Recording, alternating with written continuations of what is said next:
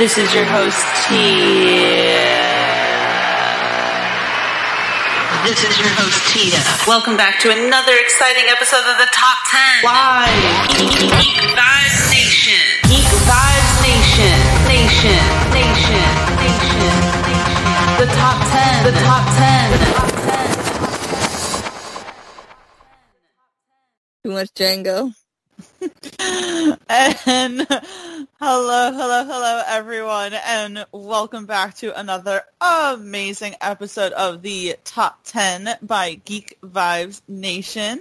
I'm your host Tia, and Brittany and I were having quite a laugh before the recording of this podcast because Brittany has actually never seen, believe it or not, Django Unchained. So I had to start off the podcast with that. Technically, I have seen it now. It just took all of until yesterday, last night. You know what? Better late than never. The next thing that will get her to watch is Venom, finally. So I know, but you're so on that. I really want you to watch it, Brittany. We do comic book podcasts. It's important.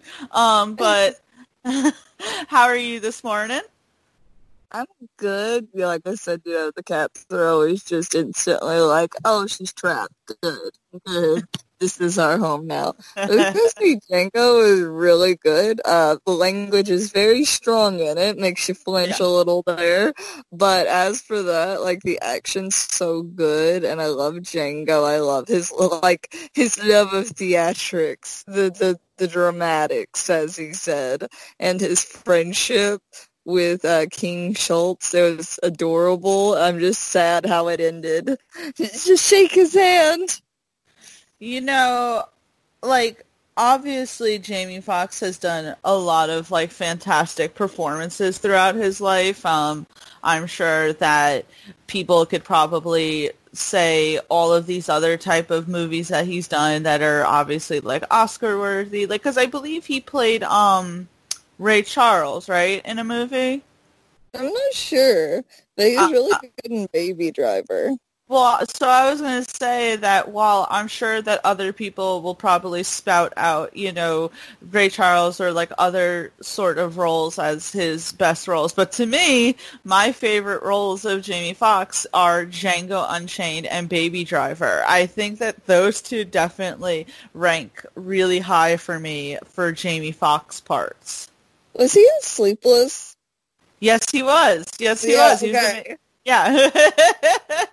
I like Jamie Foxx. I'm gonna say that I like Jamie Foxx. He's a good actor. But this is not a Jamie Foxx podcast. This is actually, unfortunately, I was thinking actually before this that at some point we should do speaking about Django Unchained, a top 10 Christoph Waltz roles. I mean, I'm all about that lifestyle. Thank you. That's what we're doing. You don't get a choice. That's how it's gonna be.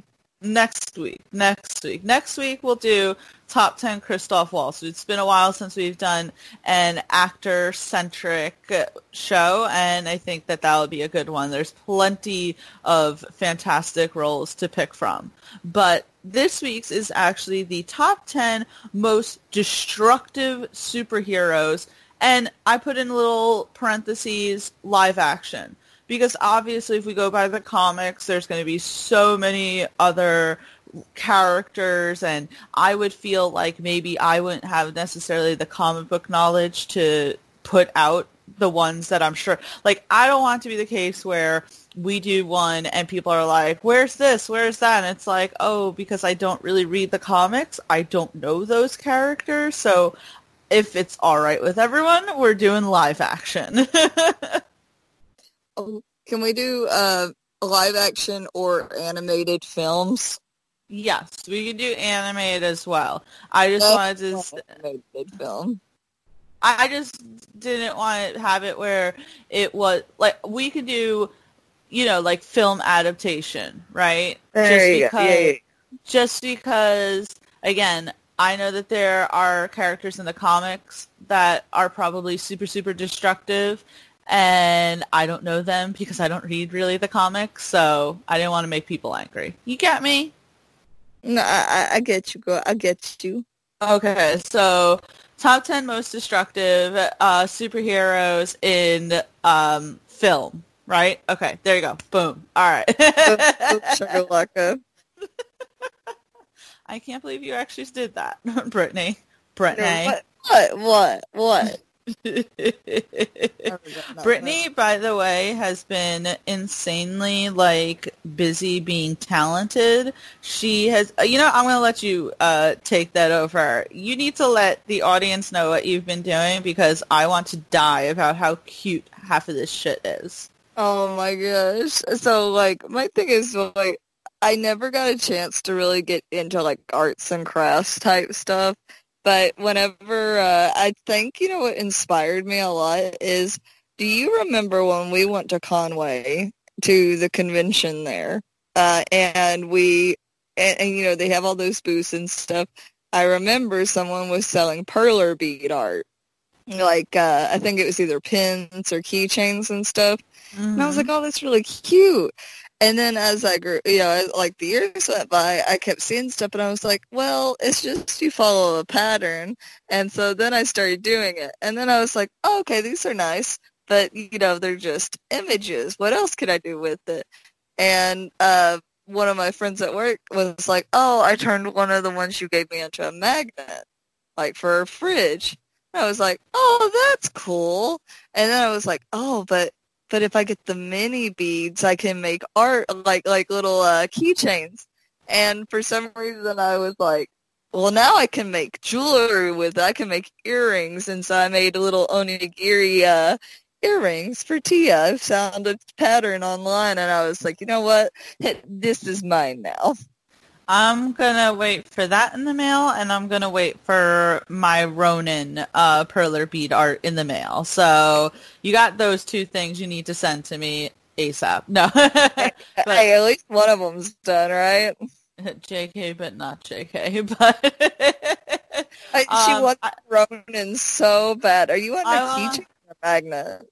I want a magnet. I feel like that would be better because I'm almost worried that if I have it as a keychain, it's going to get fucked up in my purse. So definitely a magnet. That way I can stare at it every single day when I go to my kitchen. But yeah, I just love Ronin so much. So let's get into the top 10. And before we do, we of course have a message from a friend of the podcast, and I have been listening to They Call This Movie forever now, and they just released this one this past week. I forget the name of it, Death of a Cheerleader or something, but it is actually hilarious, their commentary and shit. But I was going to say, Dan always gives us a shout-out, so of course I want to give one of their podcasts a shout-out because they have different, I'm just going to read the promo here because they explain it a lot better than I do.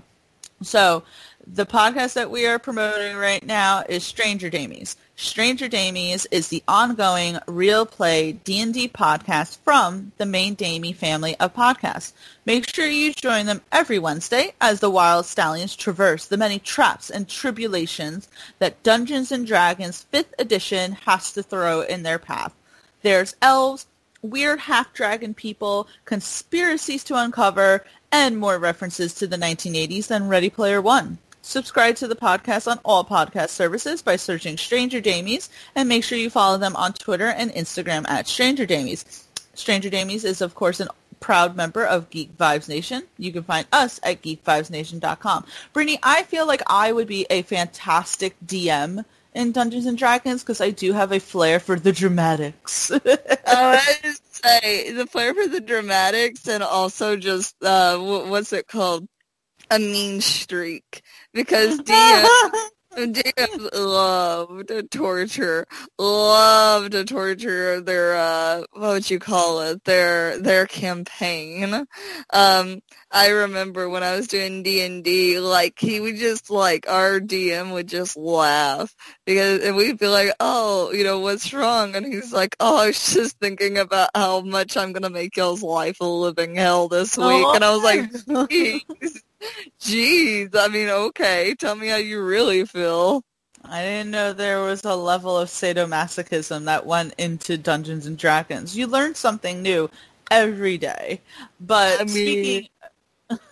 speaking of torture and destructiveness and all that, let's get on to the podcast. And it is going to be ladies first. And Brittany, you got the number 10. You said ladies first. Now, now I'm confused. No, I'm joking. No, it's just an expression. It doesn't go any deeper than that. I hear ya. No, I was looking at it. I know I'm gonna go ahead and throw this one in, and you'll get it. I think, man, I feel like that should be higher. Oh no. Okay, I'm gonna go ahead and go with it. I'm gonna go with Tony Stark. And my reason is for that is because he's destructive in a different way.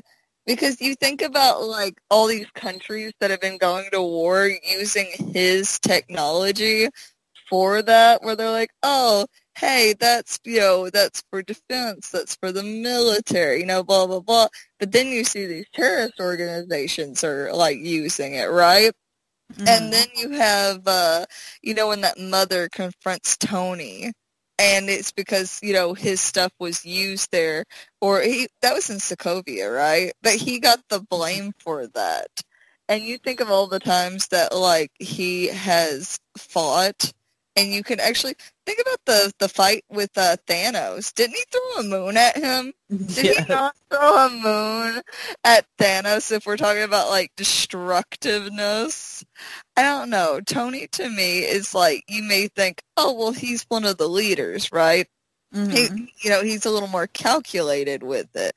But in the beginning, especially when you take his kind of civilian I'm trying to think of the word for it. What he did as a civilian, just making the stuff to be used and seeing, like, what the terrorists you were using it for. In a way, he's responsible for that. So in a way, he's the one that are making these countries be like, I don't know, war wastelands. So I'm going to go with Tony. He's also super self-destructive as well, but... yeah, I mean, there's that too. But, I agree. I think that actually totally encompasses the whole thing of this specific podcast, is that he is super destructive. I, the other day, actually was just rewatching Iron Man 3, when he, tells the Mandarin, the quote-unquote Mandarin, where, where he lives. And even though, say, he didn't cause that destruction of his home, like, personally, he kind of set that on course by even, like, so lax, or, he goaded on. And also, actually, now that I think about it, in Iron Man 2, when he was going really... Because Iron Man 1, yes, like, he was obviously self-destructive. Actually, no, he was destructive. He was, an arms dealer. And Iron Man 2, he was incredibly self-destructive because he felt like he was dying. And remember at one point he has, like, a party at his house, and he's wearing the Iron Man suit, and he's being, like, super, whatchamacallit, he's being, like, super crazy about it, like, reckless. Irresponsible, there you go. And Rhodey had to, like, go get another suit and try and, like, get him to calm down. He pretty much just, like, fought Rhodey in the middle of his house, causing, obviously, a shit ton of destruction. And as you said, in Sokovia, even though, like, to me, I always look at that and I'm like, I know that people die, but even Natasha said it. I went back and watched Age of Ultron, right? I know, I should get a medal for that. He made Ultron. Yes. So not only did he make Ultron, but I was going to say at some point, even Natasha says to Steve that the lives here don't compare to, say, the lives down there as the numbers. So it's like, and I know that sounds messed up, but Ultron wanted to use that as a frickin' meteor that was going to wipe out all of humanity. So it's like Ultron started lifting the frickin' thing. They really didn't have a choice. But yes, ultra destructive. The fight between Tony and Hulk in Age of Ultron when Tony was wearing the Hulkbuster suit. Like, Tony was definitely destructive. Yeah, exactly. So I 100% agree with this, that Tony, for someone who is quote-unquote just a man in an iron suit, he caused a lot of destruction. What an asshole. No, I'm really glad that you put him on, because I actually didn't even think of this, and I'm like, you know what? There's no better way to start this list than having frickin' Iron Man himself, because he definitely wasn't the most responsive at some point in his life. Oh yeah, no, definitely. Yeah, so I love that. I will definitely put that down as number 10. I will get number 9, and mine is, I don't know, just like kind of laughing at my own freaking thingy here, because since you put a, like, whatchamacallit, since you put, like, essentially, quote-unquote, just a man, I'm going to put, quote-unquote, just a man for mine, and it's going to be the Punisher. I didn't even think of him. That's a good one. Yeah. So Frank Castle, our good old Frank Castle here, he has caused a lot of destruction, and I don't think that he would ever be as apologetic about it as Tony Stark was. Oh, no.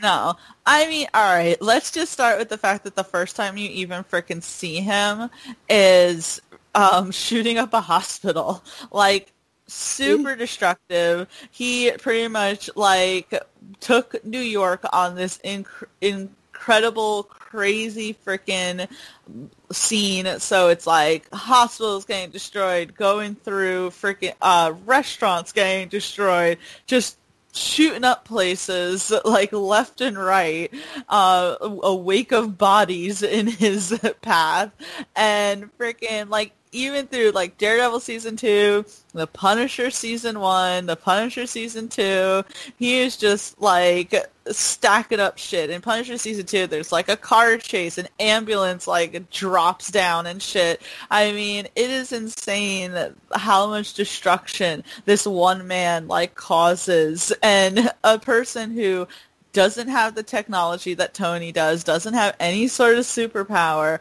but yet he is like taking New York on some sort of wild ride everywhere he goes. All I think of is, no, it him. Like, it just gets me every time, because you're right. He is like, just in like, you know what I feel is a great analogy for him? Is that scene in season 1 where he is sledgehammering that wall, and I still remember, Aaron, he was like, oh, that's a really weird way to be trying to, like, I feel like there's a more efficient way to do that, right? And it's just like, but that's such a good thing for the Punisher, is that he doesn't care how he's doing it. It's just him doing his own way, destroying this wall, this like thing that should have taken possibly weeks to do, just sledgehammering it away, because that's kind of like his personality. He just chips away about like what he puts his mind to. I think that's a good analogy as well. Like, there's definitely, Frank Castle isn't subtle. He's never there, he's never going to not be subtle. He's going to make this big, gigantic boom pretty much. And he did that all throughout Daredevil season 2, all throughout Punisher season 1, I mean, I remember when, you know, pretty much the public finds out that Frank Castle is alive, and he, you know, takes the police on some sort of wild chase. I mean, he literally, picks up a rock and, like, throws it at one of the cops, you know? His fight against the, Lewis, the young terrorist over there. Yeah. You know, his, like, fight against that. And then in season 2, you know, he literally, like, fights Russo in a crowded street at some point. He's running through a crowd, like, shooting at this guy. And they're, like, shooting back at each other. And, you know, then there's this one moment where he storms pretty much, like, the Billy Russo's hideout, and the amount of, like, carnage that he unleashes on everyone is insane.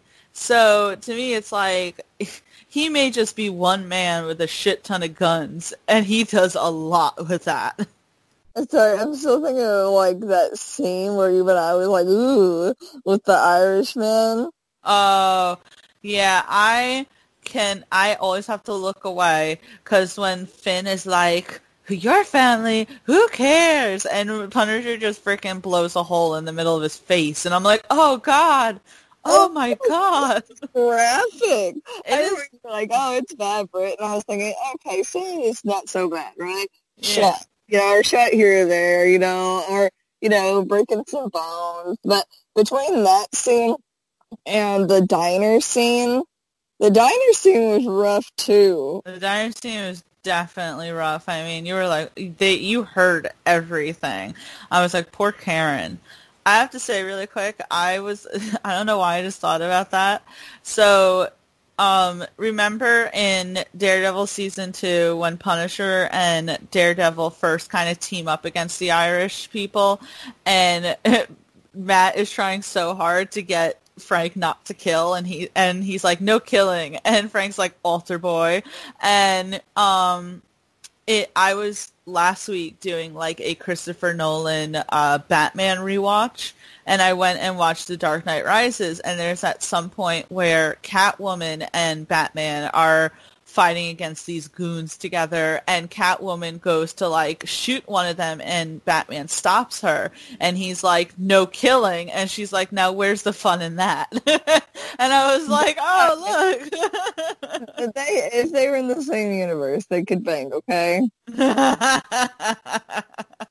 Oh man, I love it. So yeah, my number 9 is going to be the Punisher, Frank Castle. He's one destructive dude. So yeah, Brittany, what is your number 8? I'm looking here. I'm still going through that order where I'm like, I think I'm gonna go with the lesser one. The lesser one probably than even Tony. And I'm gonna go ahead and go with A-Train. You were A-Train, don't you? Wait, from The Boys? Yes. I love you. I didn't think about The Boys characters. But I said I have somebody else from The Boys gonna be on this list. But I was sitting there, I was like, superhero. Technically, they're soups, Tia. That doesn't make them good. But they are soups. But I'm gonna go with A-Train because he literally ran through a lady. Like, the whole jump start to the series is he exploded her. He did not just, like, ran her over like a car, right? Like, where they're mostly intact. No, he exploded her. Like, where only, what it was left on him, like her arms or something, Yeah. on the main dude. Yeah, like, it was just an explosion. And even his race with that other guy, like, to see who was the fastest, right? Mm-hmm. You can't even see them. It's just like a light at that point.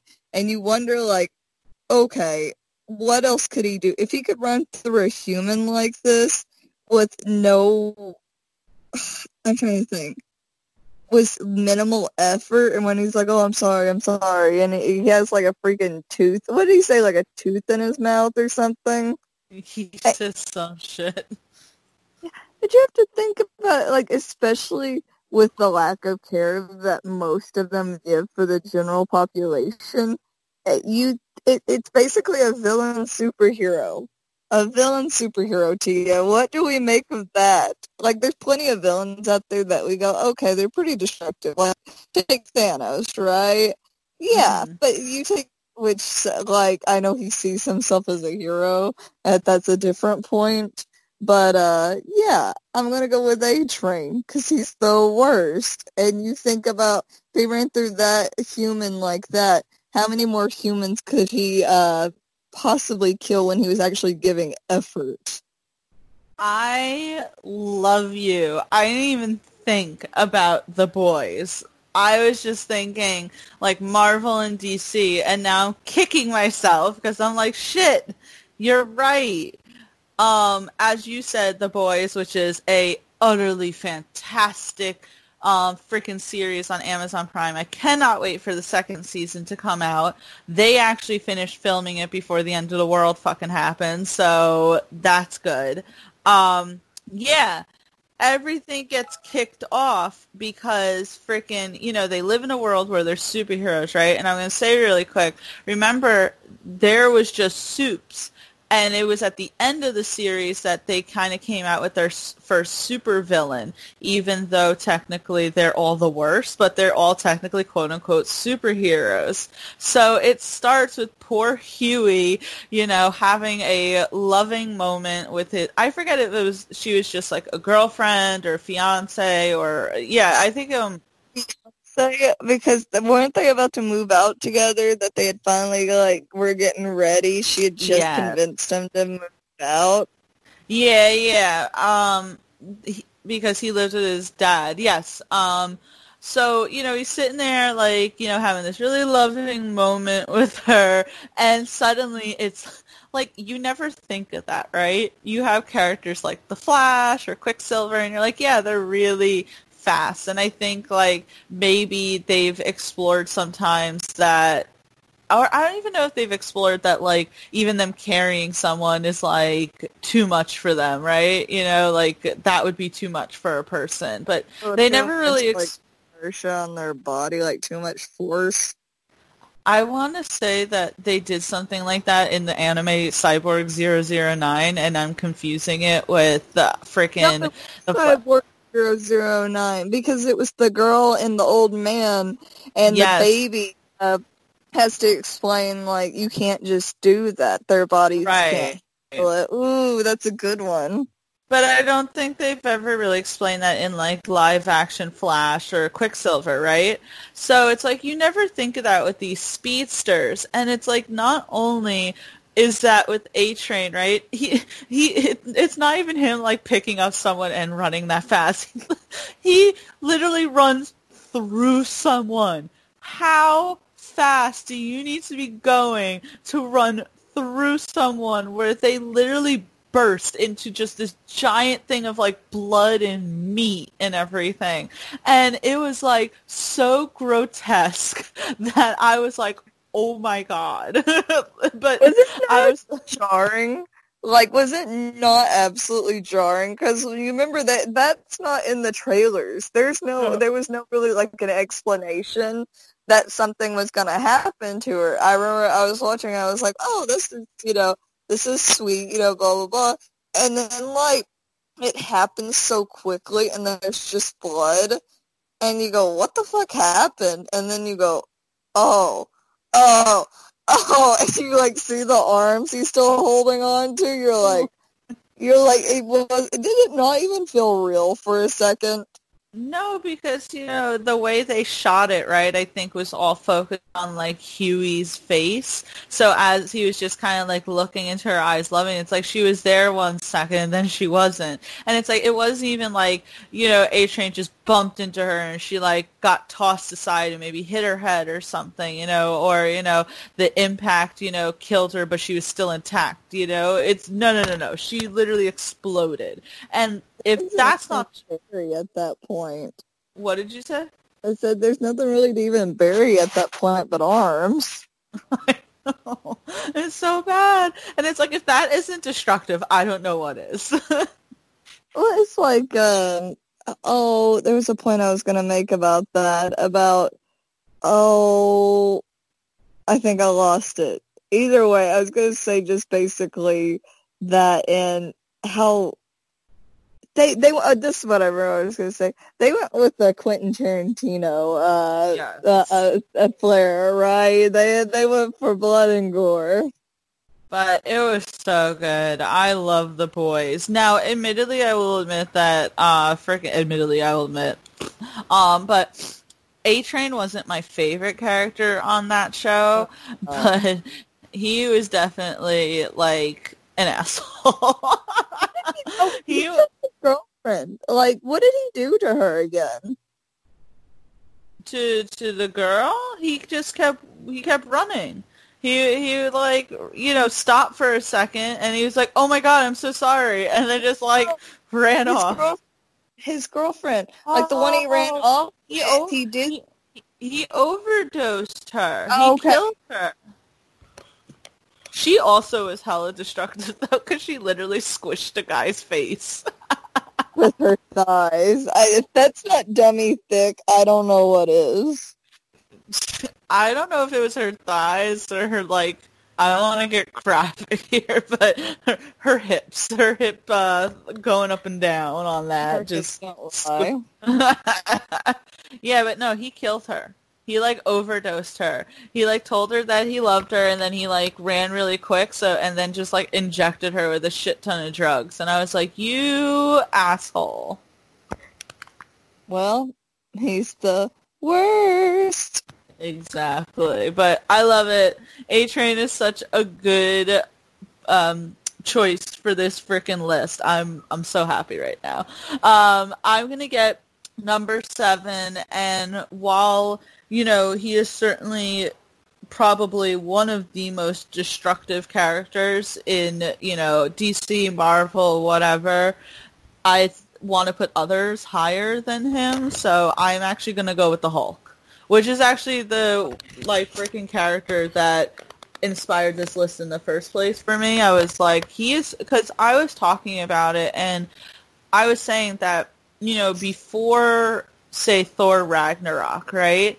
It's like, yeah, he's a part of the Avengers, he's part of the quote-unquote heroes, but he is so uncontrollable and so unpredictable. It's like you pretty much have, like, a caged animal on your team that requires you to literally ring him in every time. I mean, okay, in Age of Ultron, right, they had to come up with a lullaby to even get him to frickin' calm down. It's like, how do you control that, and we saw in, the first Avengers, he pretty much almost, he destroys so much of the helicarrier that he's in when he, like, goes into his rage mode at first. Like, I went back and rewatched. He's, like, going after Natasha, and he's literally, like, destroying everything. Thor can hardly get a hold of him, and, all that. And obviously, he was on the Avengers side. And so he was on the Avengers side in the first one, in the Battle of New York, so he's a little bit more controlled, but still hella destructive. I mean, jumping and flying through the frickin' buildings and shit, which at that point, the Chitauri and Loki were trying to destroy frickin' New York as well, so you gotta do what you gotta do. But in Age of Ultron, when Wanda gets into Banner's head, he pretty much, and that's what I was saying before, Tony had to, like, build a friggin' Hulkbuster suit, which didn't even at first really, do anything, and they destroyed buildings, in this poor, town or whatever. And the Hulk is just unstoppable. He's tearing up the ground. He's tearing up, everything. And so between that and freaking Thor Ragnarok, which, he's going toe-to-toe with Thor and shit like that. He's going toe-to-toe with the big-ass dog. I mean, at some point in it, he freaking tries to go against Surtur.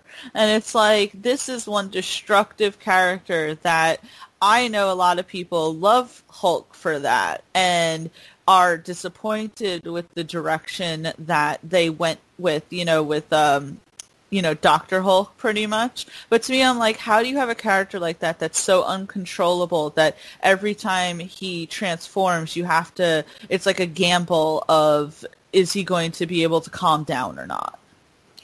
I know. It's kind of like, it's bad when he puts the fear into Loki, like a literal god, and even he's afraid. And you think about, like, he beat the shit out of Thor. Like, Thor, yeah, he later on used his lightning, but ultimately, I mean, it was intense. Like, the Hulk in his own right, when you think about what he did when he was just, like, left alone to his own devices. Is it Dr. Hulk or Professor Hulk? I can't remember. Professor Hulk. You're right. You're right. It's Professor Hulk. I couldn't remember. But when he sees his past self and he can't even look at it, he was like, basically like, that wasn't a good time in my life. But yeah, he tried to go after Spader. Is that his thing? Like, where he like punched him, didn't he? Like, he ended up getting thrown back, like, just, like, volleyballed back, but he has, like, no fear. He went against, the big wolf. He, against Thanos. Oh, yeah, he went against Thanos, except Thanos kicked his butt. And but for a solid second, he was holding his own, so that's insane. If you have to think about, like, the power of, say, the Hulk, I'll never forget, and I feel like, I don't know, like, where things were at in the beginning of the MCU. I think it wasn't owned by Disney at this point. I'm not sure. I can't remember. But it's very adult, is what I'm going to say. A very mature theme. But in the first Avengers, where Bruce said, I got low, and I put a bullet in my mouth, and the Hulk spit it back out. And I'm like, that is insane to have, like, that level. What? That was Black Widow when she's bringing the Hulk in, like, I think it was in the first Avengers. Yeah, it was in the first Avengers, and it's all of them in, they're all kind of, like, arguing, and something like, they say something about, like, this something like, what? Oh, you think you can, like, kill me, or you think you can kill the Hulk? Like, well, I've tried. He was like, I've tried, and he was like, I got real low. He was like, I didn't see a way out, so I ate a bullet, which, what he's fucking saying, and he's saying that the Hulk spit it right out. So it's like, that's insane. That's a level that is, like, incomprehensible. It's just crazy thinking that it's like, one, is his body recovering that quickly? Is it just the Hulk comes out so violently? I also want a pair of his pants, whatever can, like, survive that. I don't know. Which I did like that in Thor Ragnarok, we got to see a softer side of the actual Hulk, like, get to know more about that side, and realize that I think that was a good place for Bruce Banner to even see that the Hulk isn't truly a monster in his own right. It's just that constant struggle to keep it down is what causes that fear, like the fear of the unknown. Because when we see the Hulk, actually, he wasn't too bad. Like, even with Valkyrie, like, he was kind of like a cool character. You're definitely right. In Thor Ragnarok, it's like he definitely was, angry and destructive, but first of all, he's there having, like, a conversation with Thor, saying, I always just get so angry. You guys don't like me. You only like Banner.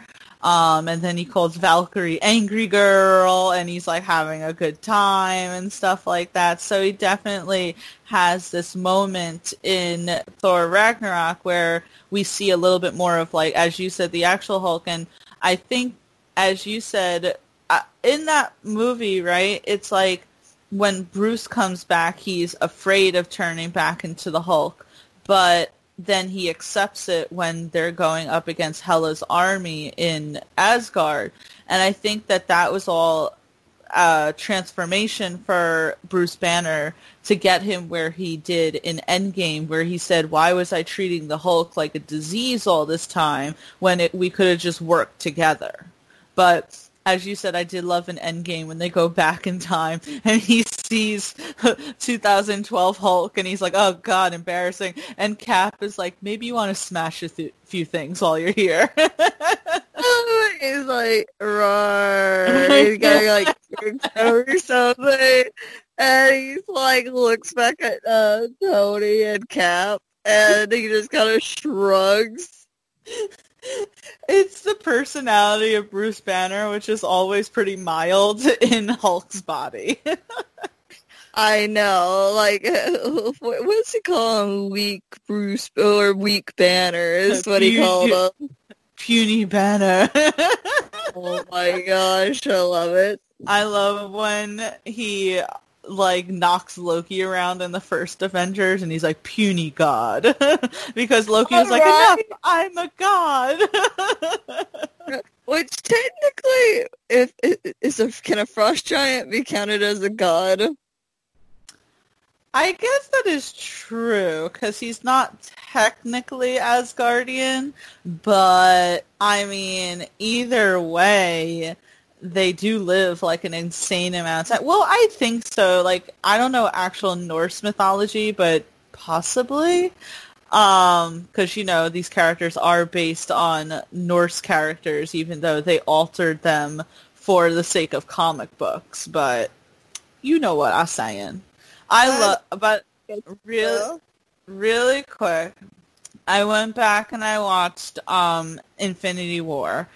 And it's the beginning where, you know, Loki is, you know, telling, I just felt like that scene was so good really quick in the beginning because Loki was saying, you know, not only did he say, oh, well, we have a Hulk, which was a callback, and he's saying, you know, at first he's like, oh, I'm not Asgardian, but he calls himself Odin's son.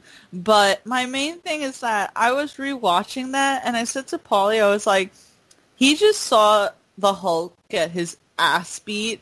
What made him think that he was going to be able to sneak attack Thanos in that moment?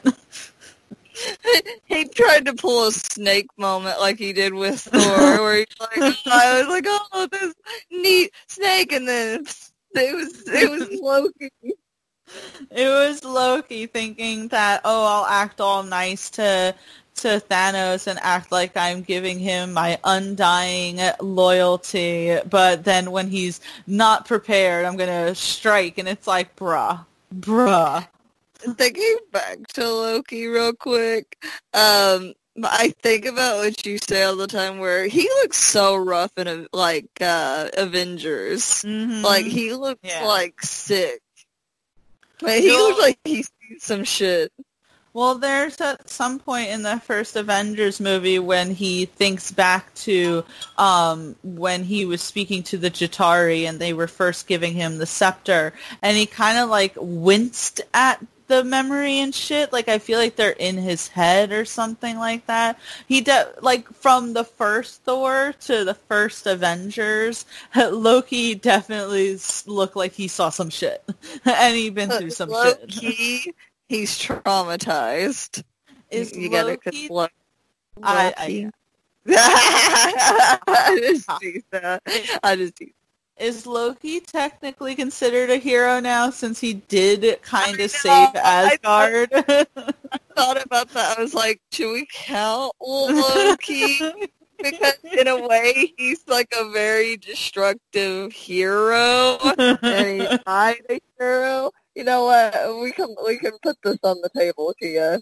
We can put this on the table, but I put Hulk as my number 7, and what is your number 6? I'm gonna go with Xavier from Logan. Okay. And my fact for that is he killed the entire X-Men. The way you just had to emphasize that. No, I'm serious. So you think about, like, how ungodly strong he is. Like, I can't remember, like, there's a classification for mutants, and I'm trying to remember if he's considered Omega level. I think he's considered an Omega level, because I'm trying to think of, because I was reading today, by the way, that in the Fantastic Four, Mr. Fantastic, and I can't remember her name. Is it Sue? I can't remember. Storm.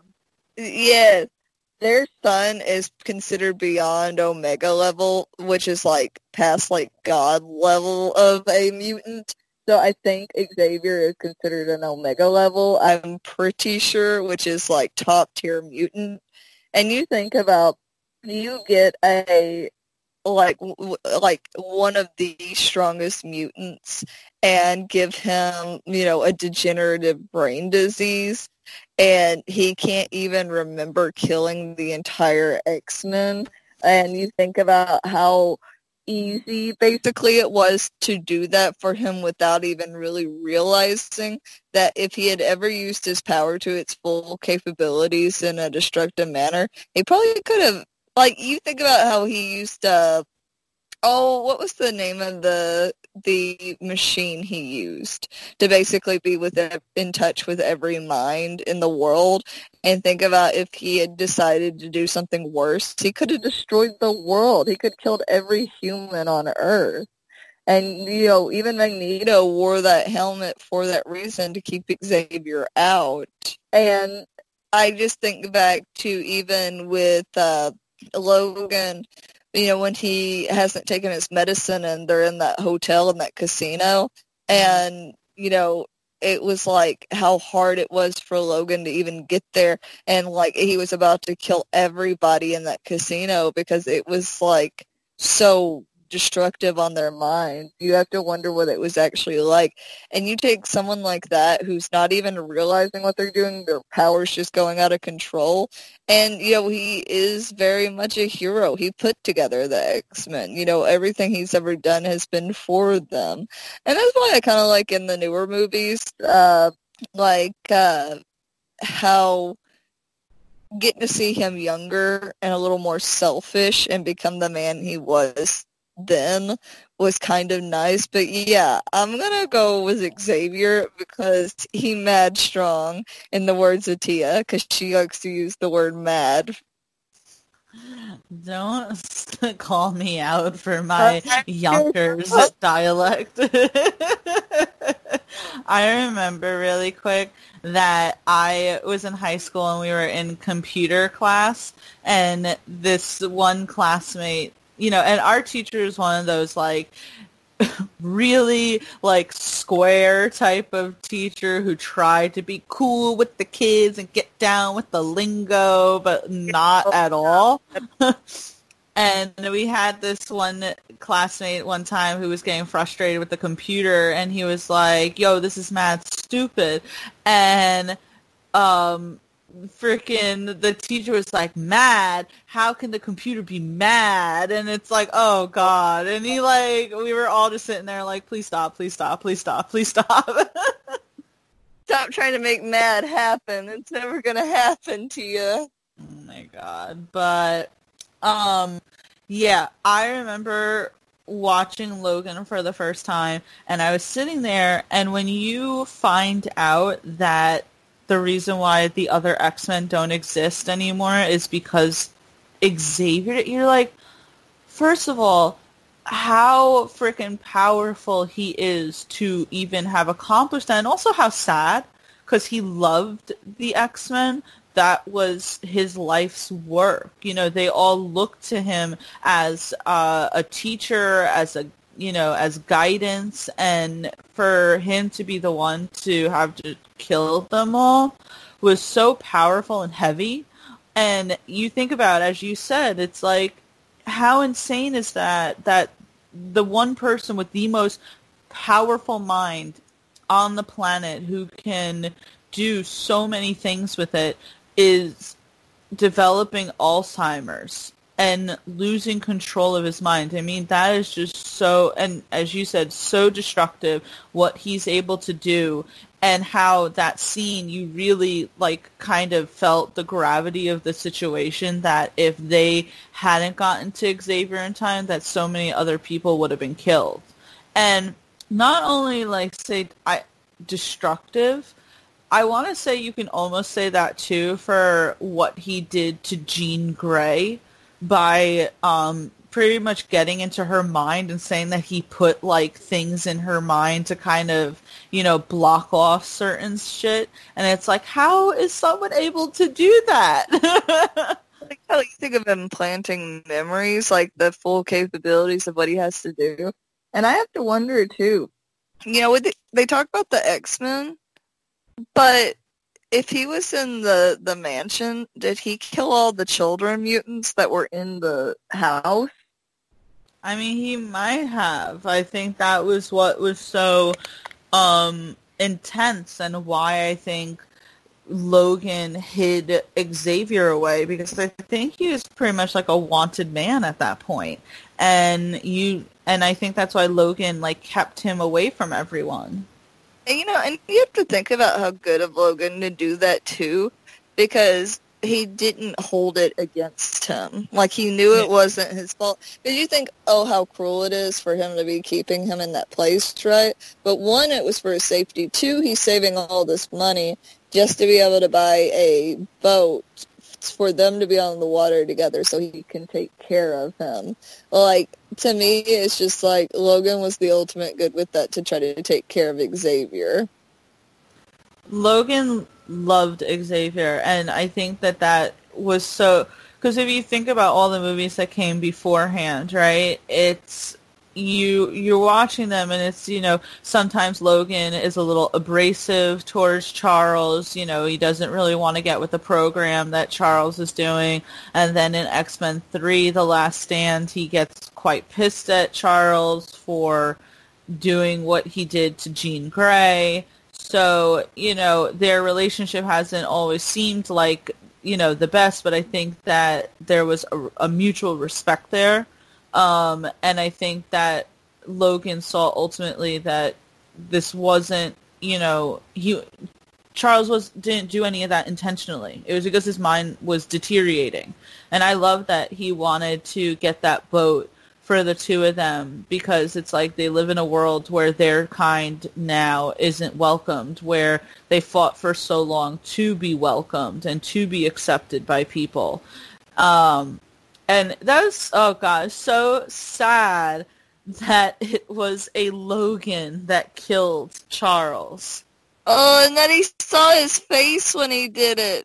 Yeah, so it's like that. I only hope that he didn't have the consciousness to really grasp that, because it seemed like he was then talking to Logan and kind of like, oh, are we on the boat? And he's like, yeah, Charles, we're on the boat. So it's like, it seemed like he at least thought that.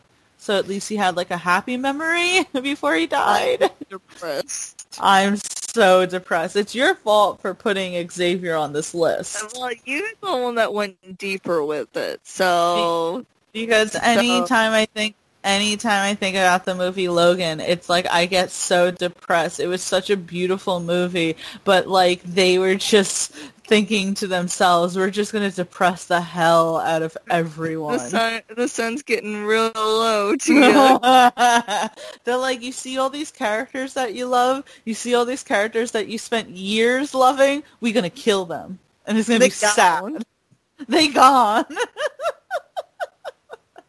Oh, yeah. Great pick for number 6. I am going to pick number 5, and I am putting down Scarlet Witch as the most, because frickin' Wanda Maximoff is one of the most powerful, if not the, like, I know Captain Marvel is powerful as shit, but Wanda's powerful, alright? If Thanos hadn't had his little ship rain fire, she could have killed him. She was on the way to kill him when that happened. But, you know, so you first meet Wanda in Age of Ultron, and she clearly doesn't like the Avengers at this point, and she gets in all of their heads. So not only does she get into the Hulk's head to make him go on his, like, destructive rampage, but she gets into all their heads where she pretty much debilitates them. It be, like, collapsing into their own minds, you know? That's insane. Like, that's so powerful, and that was incredibly destructive because it just completely, like, pulled apart the Avengers in that moment. And then in Civil War, which I still don't think is Wanda's fault, but regardless, this is where we at right now. You know, when she was trying to contain the bomb that Crossbones was going to set off and flung him, as I like to say, yeeted him up into the air. He yeeted him up into the air and, you know, destroyed, like, that floor of a building that caused everyone to be like, let's point fingers at Wanda and say how, you know, awful she is and blah, blah, blah. So that was freaking destructive. Oh, God, what else did she do in Civil War? I'm trying to think right now. I mean, when she freaking, like, went up against Vision, who's, like, an insanely powerful being, and she was able to collapse him to his knees and freaking, like, have him pretty much, like, going through every single floor of the Avengers Tower, that's destructive, and that's incredibly powerful. Oh, definitely. When did they fight again? Was she still a villain at that point? No, so in Age of Ultron, you know, she is a little bit of a villain there, but when her and Pietro find out that Ultron is planning on wiping out humanity is when they start, you know, helping the Avengers. And the only real interaction that she and Vision have in that one is Vision goes to get her because, you know, she's so distraught over the death of Pietro, she doesn't even, like, move when the frickin', you know, land starts deteriorating. So in Civil War, when the Sokovia Accords are happening and she's, like, pretty much trapped in the Avengers Tower, Clint goes to get her out and Vision is like, I can't allow that. And he's like, you can't stop me. And Clint's like, I can't, but Wanda can. Oh, I remember that now. Okay, yes. But you know what, really quick, you know why I love that scene? Because, you know, that whole, like, before that is Wanda, you know, trying to live with grasping the fact that people are so afraid of her. And so as she has Vision and he's pretty much, like, falling to his knees because she's so powerful, he's like, if you do this, they will never stop being afraid of you. And she goes, I can't control their fear, only my own. And I'm like, that's her just realizing, like, it's not my fucking problem that other people are uncomfortable with me. You know that Halsey song where it goes, it's like, you should, gosh darn right, you should be scared of me. And it's like, that makes me think of her. For full disclosure of anyone who's listening, no, she doesn't say gosh darn right, but Brittany is a good Christian girl who can't say god damn it. Leave it alone. I'll say, I almost said it, I'll say the C word. I'll say Brittany will say the C word, she'll say motherfucker, she'll say everything. I have heard she can curse like a sailor, and some of the things that she would say would make your father embarrassed, but the goddamn, she can't say. Speaking of that, like with Twitch and stuff, that's your Baptist upbringing there. True fact. But like people on Twitch have started to catch on to that, and they're like, that's adorable. They're like, oh, you'll say this and this, but this is the one that gets you. And I'm like, yeah. Okay. But yeah, so Wanda is, and of course in Infinity War, let's just talk about the fact that she was able to destroy an Infinity Stone. Oh yeah, like that's incredible. Like, you think about holding her own with an Infinity Stone and then having the destructive force, which is still so sad, and it's like, I'd only feel you. And I'm like, He's like, you could never hurt me. I only feel you. And I'm like, stop it. Stop it. Which gets me, it's like, now remember that that's what she said to him when he said, what do you feel? And she's like, oh, I only feel you. And I was like, ugh. I know. I'm like, why you gotta do Wanda like that, man? And why you gotta be so rude? And I do know, I don't know if they're going to touch upon this, say, in the live action capacity, but, obviously we're going to get WandaVision, and it seems like Wanda is kind of creating this own little world for herself, maybe to kind of deal with the trauma that she's freaking had to deal with. But I do know, and those who are listening, if you want to correct me or add, obviously feel free to do so online. But there is a comic book run called The House of M. And, of course, I'm bastardizing the description here. But it's essentially Wanda kind of like losing her grip on reality and becoming incredibly destructive to the point where the Avengers have to stop her. Oh, shit. Yeah. So Wanda is not only one of the most destructive heroes, but also one of the most powerful. So, yeah, I'm putting Wanda down. And I swear to God, if they don't at least mention her frickin' brother in WandaVision, I'm going to lose my mind. We haven't heard about him ever. That's her twin. We already know in real life how strong of a bond twins have with each other. And they were incredibly close to the point where she could feel his death. And they didn't even want to, leave each other's side. And you're telling me that you never bring him back. You never even have her mention, Pietro. She's never oh, I just really miss Pietro. It was us, for all our lives. We took care of each other. Our parents died when we were 10, so literally had to take care of each other. You don't even, have her mention him at all. And it's what? So it's if you're telling me that in WandaVision, right, she is creating her perfect world where Vision is around, that she isn't also going to want her brother around? Bitch, please. You know what gets me about it is you'll have her, go off and be, on this have-to-murder spree, with Thanos, which is understandable. But, all of this for Vision, but, and she's still on about it with Vision and losing her mind, but then you don't get that same treatment for her own twin. And she's not known Vision that long. I guess she knew him for, not for 5 years, but she's probably only known him for, a year or two. I don't understand it. That's your brother. What was the problem? Did the MCU not like Quicksilver? Was there, conflict between the fact that Disney had a Quicksilver and Fox had a Quicksilver? Does the actor not want to come back? Because at this point, it's been long enough. If you can't get the actor back, get a different actor. It's not like it'll be the first time in frickin' the MCU where we've had a different actor play the same character. Deadpool. What'd you say? You said something about the same actor playing something. All I was thinking it was Deadpool. No, I'm saying it's not the first time that you've had two different actors play a character. You've had, Edward Norton played Bruce Banner at first, and then Mark Ruffalo took over for him in the first Avengers.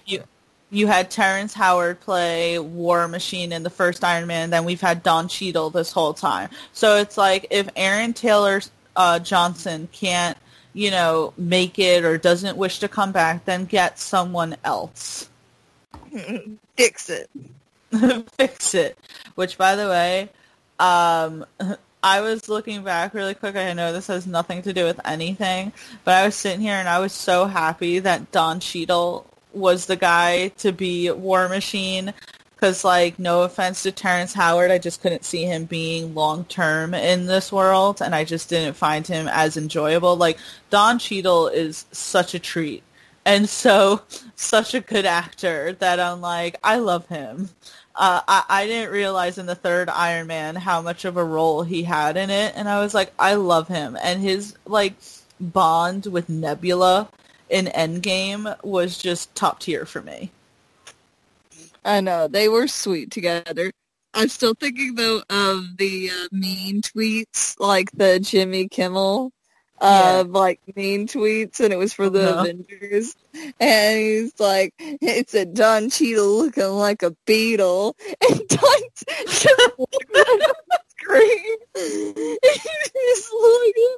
I don't remember. I think he said something like, fuck you, I think. But, like, look at his face. He's like, it was so funny. I was like, poor Don Cheadle. That's like such a lame like insult. Like you just really wanted to do that just to rhyme with his last name. I don't know. The other one I thought was hilarious is who plays Black Panther again? Oh, Chadwick Boseman. Chadwick Boseman. They're like one of the tweets was like, how are you going to have a cool-ass hero like Black Panther and you're going to name him Chadwick? I saw that. I did see that one because I was dying laughing about that. I was like, poor Chadwick. I think Chadwick's a cool-ass name. Right? I was like, what's wrong with Chadwick? You never hear that. Chadwick. And his last name is kind of like Bossman, even though it's Bosman or Bosman. It's like Bossman. You can just call him Bossman, right? Come down, Frank Castle, John Bernthal. Oh my god! I guess Black Panther could be pretty destructive too if he wanted to. Like, he powerful as fuck. Went back and I watched Black Panther the other day, and I was just like, their tech could really destroy the world if they wanted to. What I thought about is, you know, his suit has such like an open window for like what it could do. Because I was thinking about, you know, he can save up that energy, right, and expel it, like, if he takes damage. Why wouldn't you just have Captain America start wailing on you before it's, like, charged, and then do it? You know what I mean? Like, come up the gate. That's great. Him just standing there, and he's like, all right, dude, and Cap's just, like, punching his stomach a bunch of times, and he's like, we good? And he's like, yeah, and he's like, I'm suited up. A movie. What did you say? Like a Rocky Balboa movie, like starting a montage of him taking all these hits. No, it is true, because I actually completely forgot about that aspect of his suit, and then when they went through it in Black Panther, I was like, that makes sense, because there's a scene in Infinity War when Black Panther, like, jumps up and he goes up against one of those, like, ugly-ass creatures, right? And you see, like, them all get kind of, like, shot to the side, you know, with the big purple wave and everything. And I'm like, I forgot that was, like, an aspect of his suit. No, I thought that was so cool. Like, I was thinking how cool a power like that would be to just be able to save up that kind of force and then expel it like that. I think it's cool. They should just, before we move on, they should just have Cap, right, punch the shit out of him a few times, and they just set him on Thanos, because he'd be so like, supercharged, and it would just be, like, one punch, right? Like, you said One Punch made me think of One Punch Man, the anime. I knew you were going to. As soon as it came out of my mouth, I was like, she's going to make the correlation here. Just let me be a nerd, Tia. Let me have the ultimate nerd. But, so I did Scarlet Witch for number 5. Brittany, what is your number 4? I'm going to go with, and it's because of the animated adaptations of it, but, I can't remember the name of the movie. But I'm going to go with Batman. All right. And my reasoning for that is, I can't think of the movie offhand, but you even know from Justice League, he has saved up a contingency plan for every hero of how to bring them down, how to kill them if necessary, And, like, that kind of thought process to even be able to do that is ultimately destructive in its own right. And also, yeah, he doesn't kill people. He just seriously maims them. Like that one guy in the Batman movie when he's like, oh, I thought you don't kill, blah, blah. And he's like, oh, this fall won't kill you. And he drops some of his ankles break. I was like, okay, you didn't kill that man, but he's probably going to be messed up for the rest of his life. Can we talk about that? But in the movie, I'm trying to think what the animated film's called, but he had made a plan how to kill every hero, or bring them down if necessary, which sounds super messed up. And villains, I think, Mirror Master, is that his name? Yes. He gets a hold of that plan, right? He gets into the Batcave and ends up getting this plan. And in the movie, the villains are bringing down every hero, and it's so bad. Like, there's one for, the Flash. It attaches this bomb to his wrist, and if he stops running, it blows up.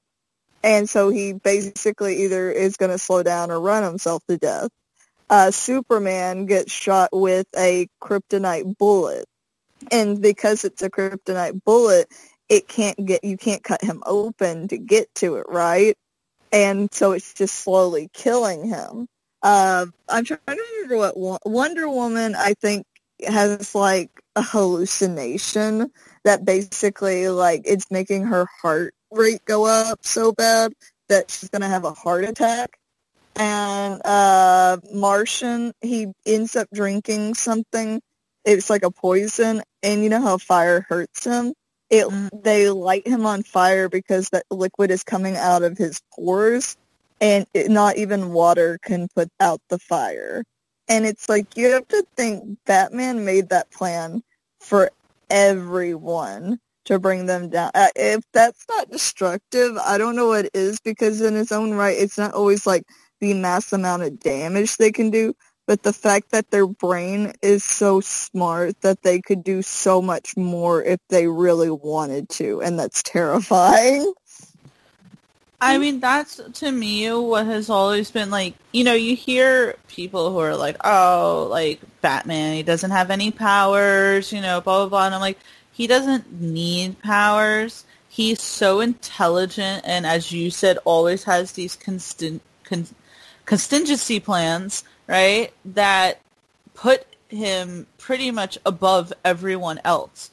He just kind of sits back and he observes. He knows who everyone is. He knows what he pretty much looks to find out, right, their weak spots. How can he get, to the point where he can defeat someone who is pretty much like a god or something, I do love in The Dark Knight when he has that freaking gangster and he's like, oh, a fool like this won't kill me. And he's like, I'm counting on it. And he just tosses him. Not freaking ankles. No, but yeah, I think that you can definitely count Batman as part of one of the most destructive superheroes because, as you just said, he could take down everyone. And that's within his realm of doing. That is why someone as simple as a quote-unquote, just a man in a suit can do that. And, you think about it, right? Because, say, Tony Stark is just a quote-unquote man in a suit. But his suit, has blasters and freaking he can fly with it and blah, blah, blah.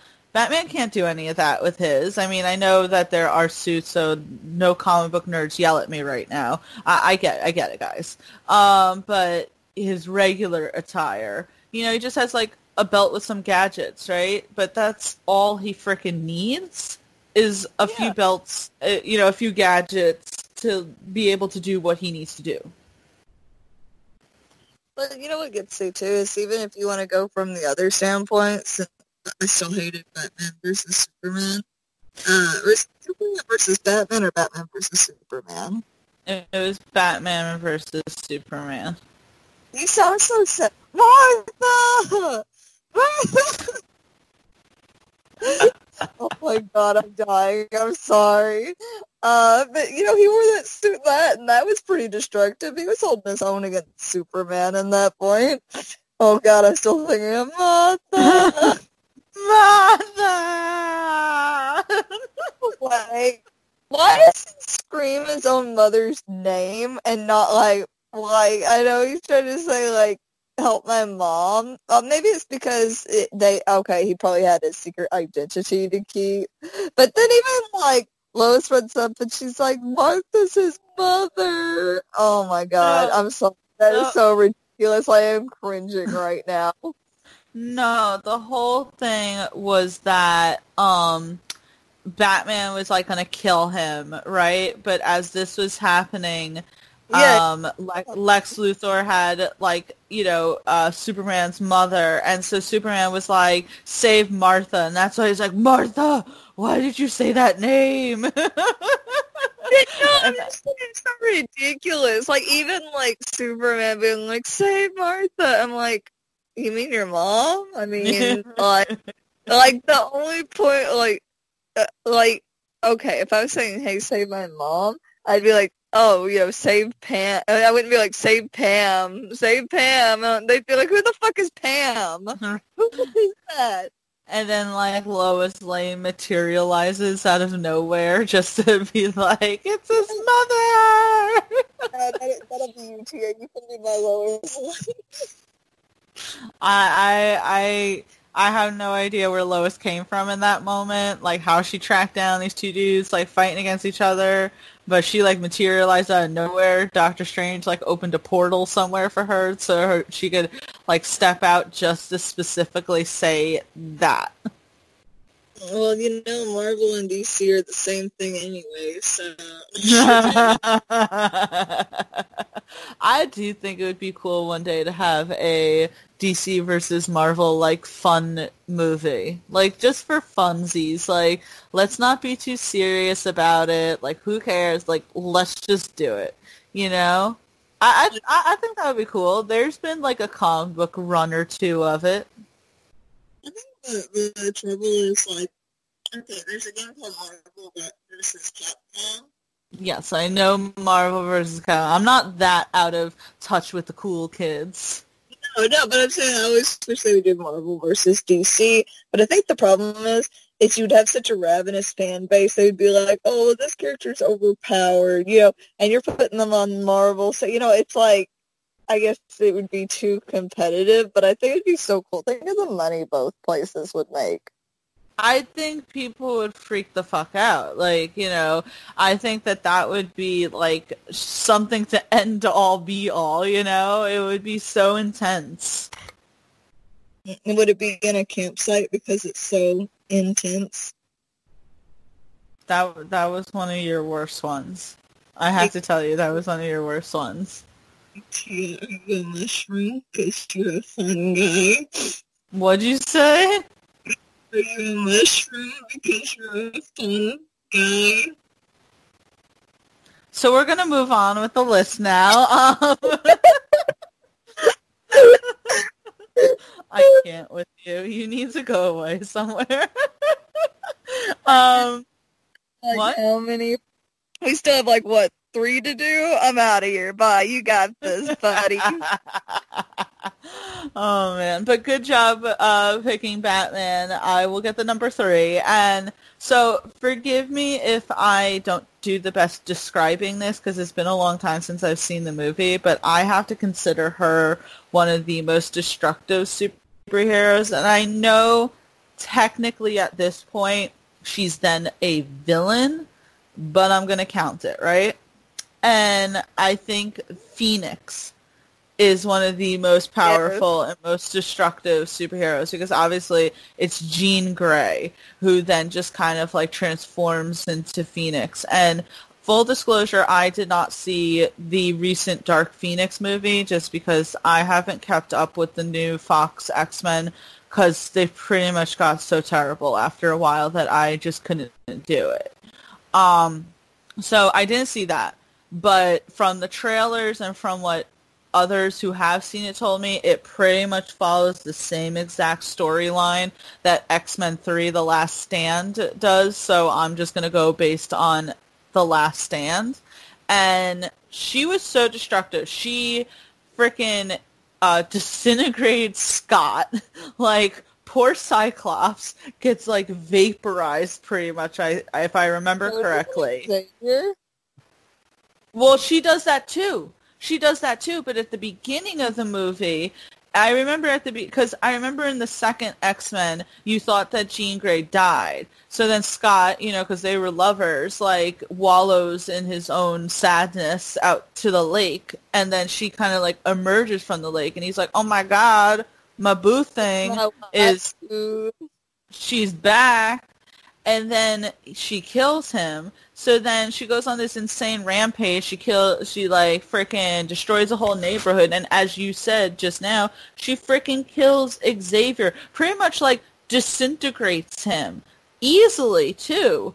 And then I remember at the last like battle, pretty much she freaking like just causes like nonstop like mayhem and destruction around her. That's like threatening to rip apart the very fabric of reality, and she's like has to beg Wolverine pretty much to kill her, which, you know, of course Wolverine had a huge crush on Jean Grey, so that was like really bad for him. There's Wolverine going, oh, she killed off my ultimate competition. Forget For Xavier's like, Jean Grey must be stopped. Why? She killed Scott. I see that as an absolute win. An absolute win. That's from the Hulk says that, right, Professor Hulk? In Endgame, when they're trying to do the time travel, and Scott Lang keeps coming back as like a baby, an old man, a teenager, and Hulk is like, I see this as an absolute win. Oh my God, he's the worst. But Brittany, I don't know if you ever saw X-Men The Last Stand, or if you happened to see the recent horrible Dark Phoenix, but, you know, what do you think about Jean Grey and Phoenix being pretty much, like, insanely destructive? See, for me on that, like, I remember being horrified as a child, because I was so obsessed with X-Men, especially that scene when, with Magneto and everything, like with the she's not one of us anymore. Oh, so I was wait. Can I quick pause for a second? Remember what you were gonna say. Freaking, I remember talking about that movie and that whole franchise with like Juwan and everyone not too long ago, and they were like hating on it, and they hated on the fact that like Mystique got turned like quote unquote normal, and I was like, I loved that scene for that very line that Magneto delivered.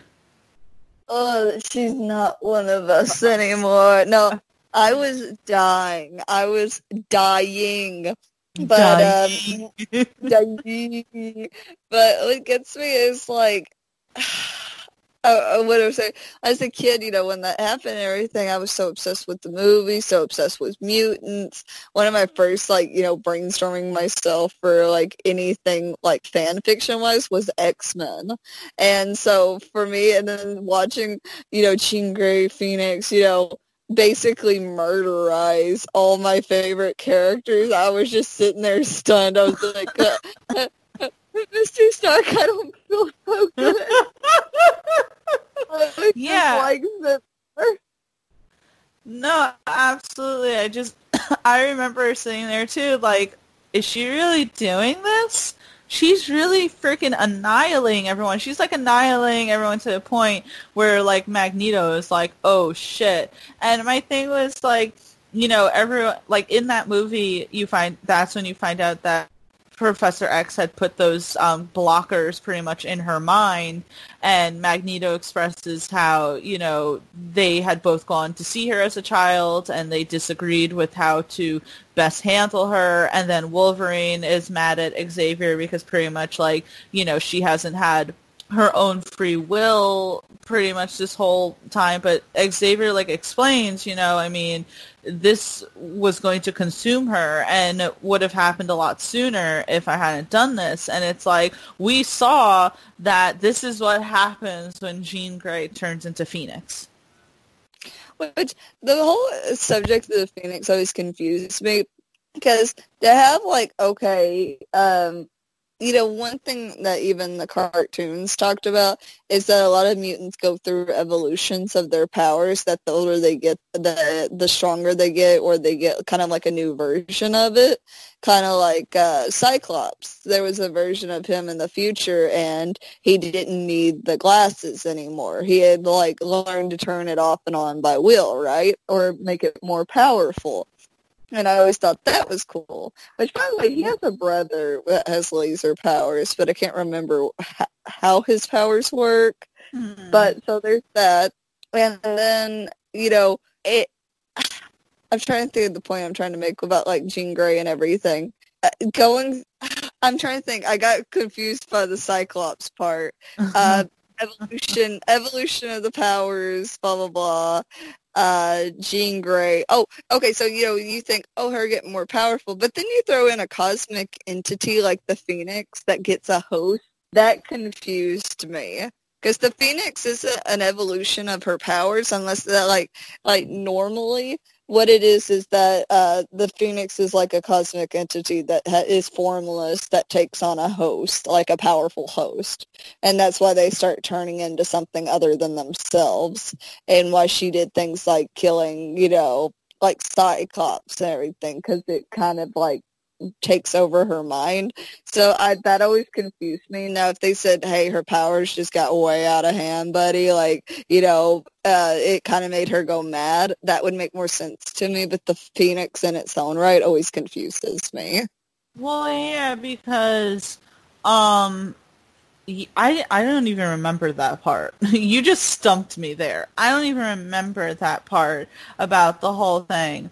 But I do feel like maybe they explored it in the new one, just because I do remember scenes from the trailer kind of alluding to the fact that they go to space at some point. So you could, you're probably right. I don't know why it wasn't just an evolution of her powers that she just went insane, unless they thought, because, Phoenix and Wanda are both Marvel characters and both technically X-Men, even though she's not in the MCU. So maybe they just, and since they explored a whole House of M thing with Wanda, maybe they thought that that was too similar between Wanda and Phoenix. How can we both have these two characters who are essentially telekinetic, both kind of going insane and going on a ravenous rampage? So I don't know what the reasoning is for that. You just blow my mind. I'm sorry. I didn't even remember the whole thing about an alien entity. She gets, by the way, can you hear me okay? I can.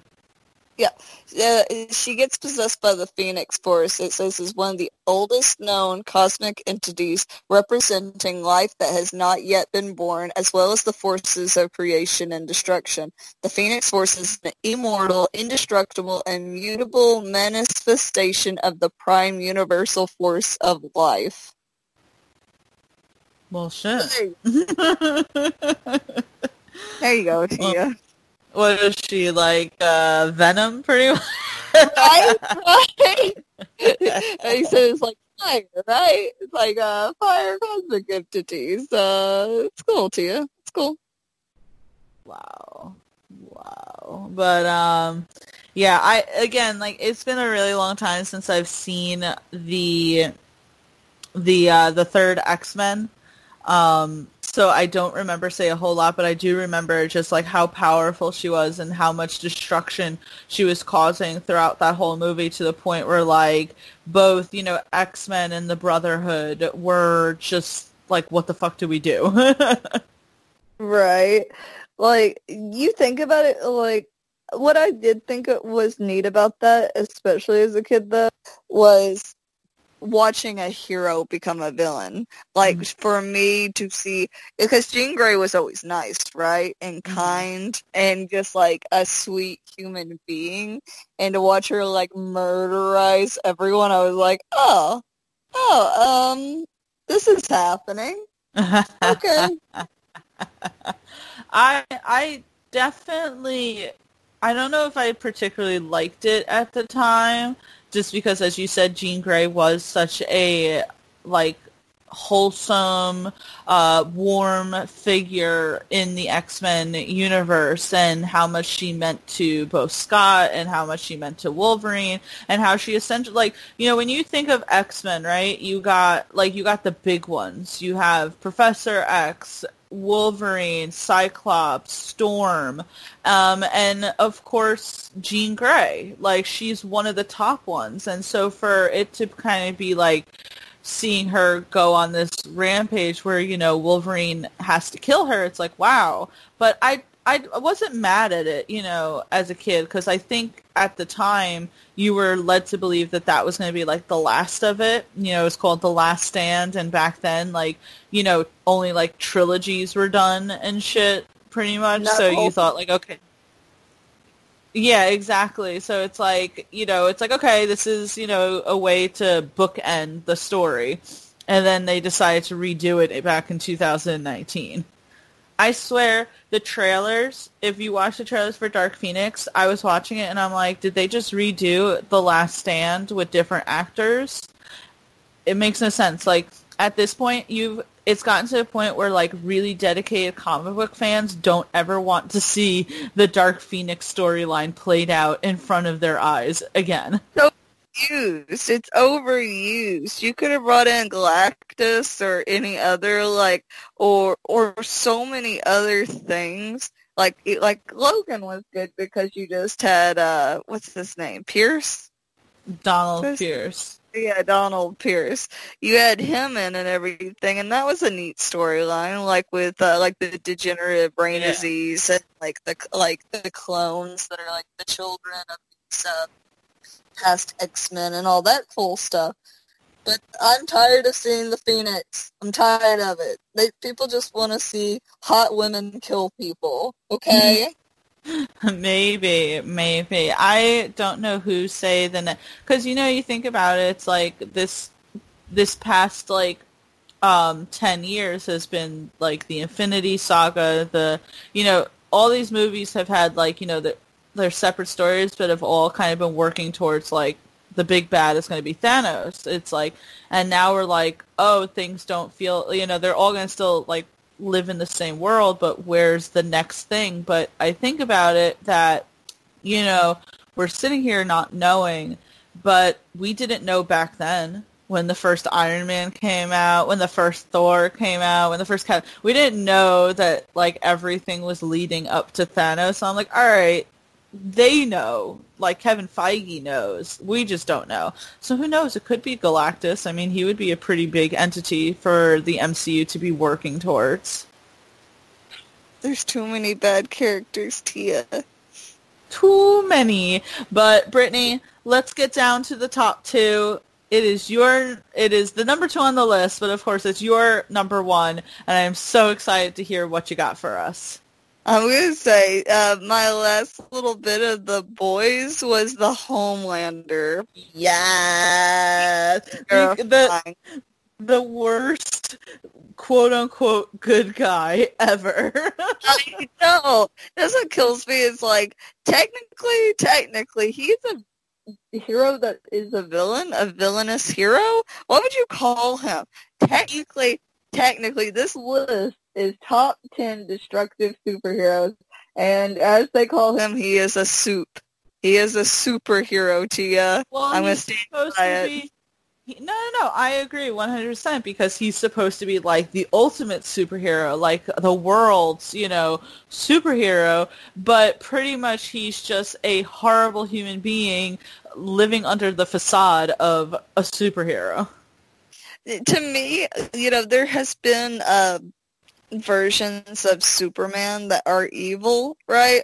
Mm-hmm. Or say if his his pod, or the escape pod as a child, would have landed in the Soviet Union instead of landing, say, in where was he from? Kansas. But in the Red Sun.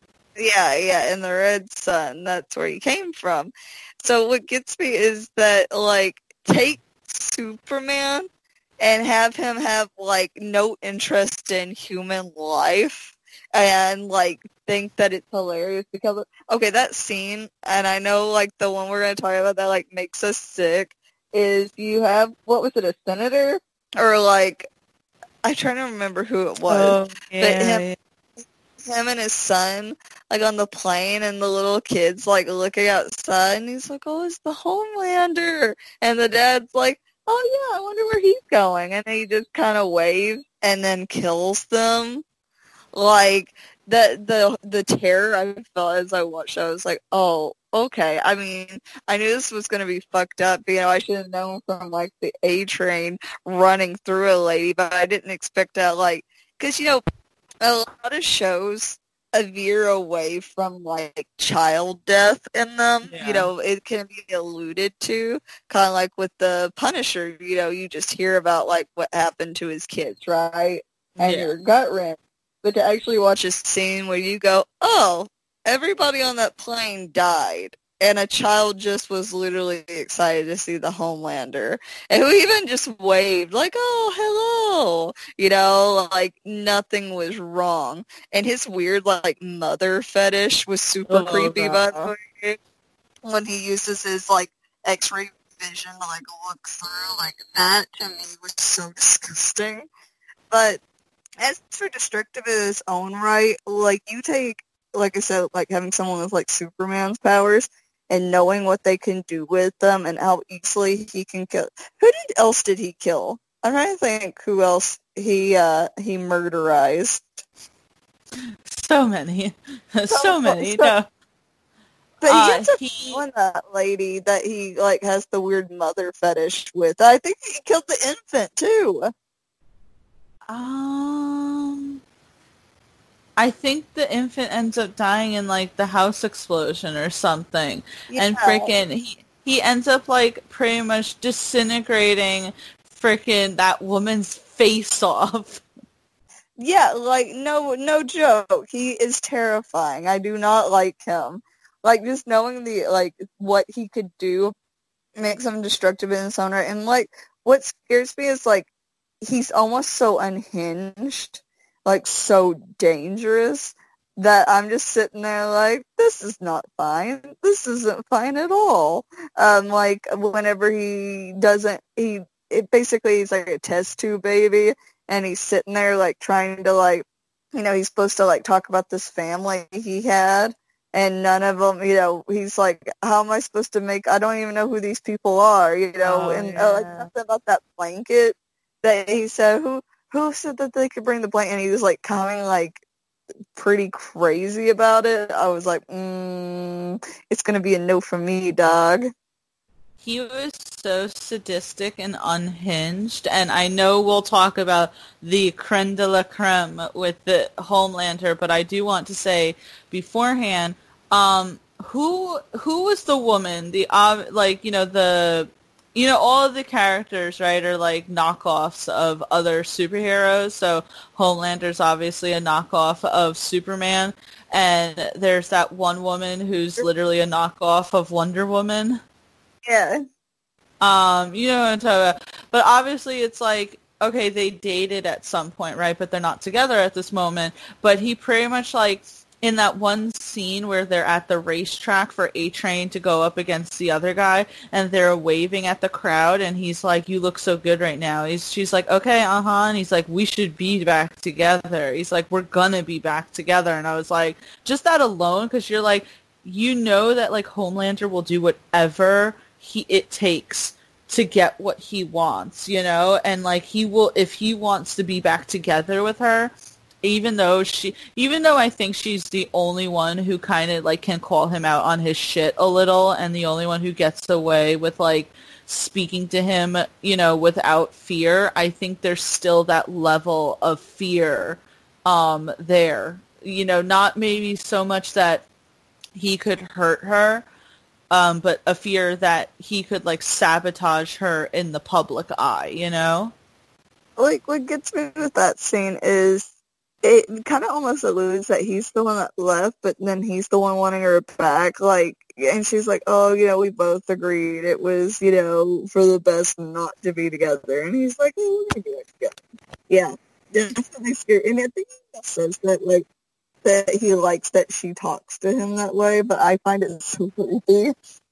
He does. He said that. He was like, you're the only one who can do that, That's before this one scene where they go up and they're, like, trying to, like, I guess there's some hostage situation, and freaking, oh my god, do you remember that, right? It's like they... Scene. I blocked that from my memory. Oh god. What, when they go there and he literally, like, puts his freaking fist through the guy's chest or something, and then they have to make it look like there was a struggle, and so they had to, like, hit each other to make it look like that, so that there was some sort of justification for Homelander literally ripping this dude's heart out of his chest? I was thinking of the plane scene where he laser beams through the flight thing, like, in that situation, and she's like, we could save this, at least the mother and child, and he's like, no, we can't just do that. I knew we were going to talk about that one. Like, I was like, are we ready? Are we ready to talk about the plane scene? I literally blocked that one from my mind, Tia. Like, oh, so Brittany, I think, did you finish The Boys before me, or you just got further than me at some point? But you had seen at some point. Yeah. So Brittany was like, Tia, there's a scene. And I was like, nothing seems too, like, I mean, it's crazy, and I love every second of it. I'm like, but nothing seems too extreme. And when that scene happened, like, I'm telling you, I have gone back and rewatched The Boys, but I skip through that every time. It is so, like, I don't even know how to describe it. It took me out of my body for a second how they did that. It's panic-inducing. I think, like, one thing for me, and I know especially for you, is, we were kids when 9/11 happened, and that shaped so much of, like, our childhood and adulthood, that the whole, like, plane terror, like, knowing what people must have felt like that part of it, just even being a plane and watching it go down and people be terrified, it strikes such a nerve in that direction that, like, it skeeves me out. Like, I do not like it. Like, you can have, like, a building, like, something happen that, or people get shot, but that doesn't bother me as badly as watching, say, something like with the plane happen. Like, I think it's just so deep-rooted. Because it's like there's nothing they can do, right? It's like you're faced with that whole having... So it's like they go up there because it's like they're supposed to help. And they're supposed to save. And it's like, oh, yay, Homelander, and I forget her freaking name, And it's like, Homelander and blah, blah, blah are here. We're saved. And it's like them realizing that there's nothing that they can do. And I remember at some point she was like, can't you just catch the plane? And he's like, catch the plane. Which also kind of, like, commented on the ridiculousness of, like, Superman or something, or anything. Like, but he's like, I can't do that. Like, and she's like, well, just take everyone, like, can't you just go back and forth, blah, blah, blah, because she can't fly. And he's like, and he even says to her at some point, he's like, don't stay here and die with them, And, I know this is not funny, but Paulie always thinks that it's funny. The scene where, the one guy, like, go, and he's like, get back or I'll laser every single one of you motherfuckers. And it's like, terrifying. Like, the way that they force them back on the plane, and, like, you even watch it crash, and you hear them scream as it goes, like, that I do not like. Well, and it's just so crazy, because it's like, again, they thought their salvation is there, and then they were all, like, forced to sit back and, like, accept the fact. And as you said, like, child death isn't something that you often see in, like, shows. They always somehow, make the exception for the children. And it's like, you think, okay, maybe they'll just save the kid, like, just save the kid. And it's like, no, you know that kid's gonna die. You know, and then what was crazy was that afterwards, pretty much Homelander was like patting himself on the back afterwards, saying, you know, this is why we need, you know, superheroes everywhere, because if we had known about this sooner, you know, those poor people would still be alive. And it's like, problem. He lasered through the pilot part, like the controls. That was the fucked up part, because he had to be so overzealous in how he was going to take... It's like, you're on a plane. Why did you think using your laser eyes was a good idea in that moment? Yeah. It's going to be me, dog. I completely forgot about this scene. I hate it. By the way, her name is Queen Maeve. It was going to bother me if I didn't know her name. Queen Maeve. Yeah, as you say the name, I'm like, yeah, that's it. That's it. Yeah, freaking Homelander was just so destructive throughout that whole entire thing. And if I'm not mistaken, because it has been a little while since I've revisited it, I should probably rewatch it before the second season comes out, just to, like, give myself a refresher course. And that's going to be your homework as well, Brittany, so that we can watch the second season and talk about it together on the show. But freaking, isn't he the one who takes the serum to other countries to create supervillains? Because he's pretty much like, if you're going to have superheroes, you're going to need supervillains. Like, because... what was her name? The girl that was all hyped up on the serum? Like, it was a terrorist group? Yeah, it was a terrorist group. He gave it to them because if you remember, these superheroes were all, like, you know, controlled by a company. And so, yeah, they were the superheroes, but they were never going up against other powered people. They were going up against, like, regular shit. And so it's like they're trying to get the whole world on board with having superheroes, because right now it's like strictly an American thing. But it's like if they create supervillains, that's going. What is it? Create the virus, create the cure, you know, type thing. Yeah. So it's like he full on. I believe he's the one who did that. So it's like, how destructive are you? Now you're giving terrorists abilities. Now what? That's fair enough. That's fair in its own right. He can be destructive even from a mentality standpoint. He's the ultimate destructor. Like, he is. It's crazy that in this, like, world, it's like the superheroes are the bad guys, you know? And freaking Carl Urban's character is like, fuck them. Right. By the way, he's hilarious. I love him. Oh god, I love him too. I forget sometimes that he played, the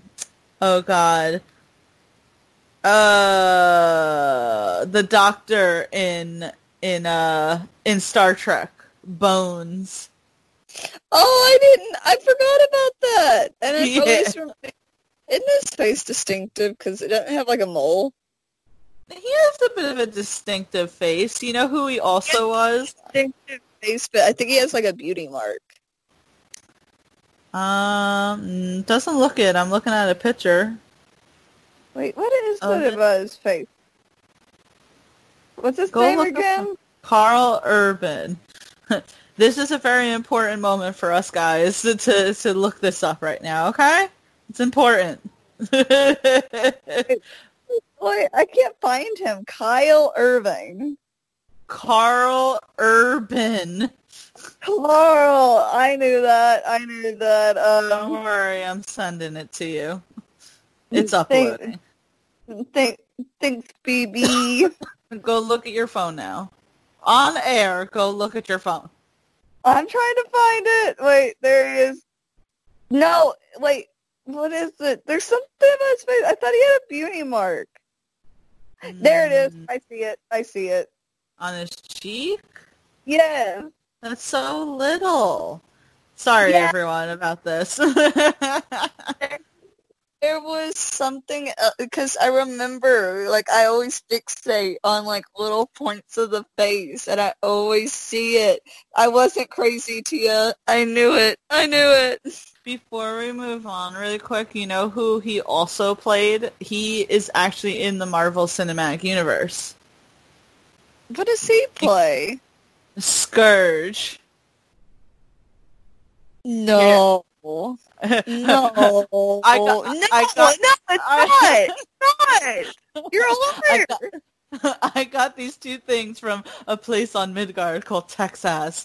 Dis and Stroy. When you put them together, they destroy. I'm gonna go crawl under this mattress, okay? I just think that's hilarious. Like, Scourge. I hate you so much. You love this for me. You ruined this for me.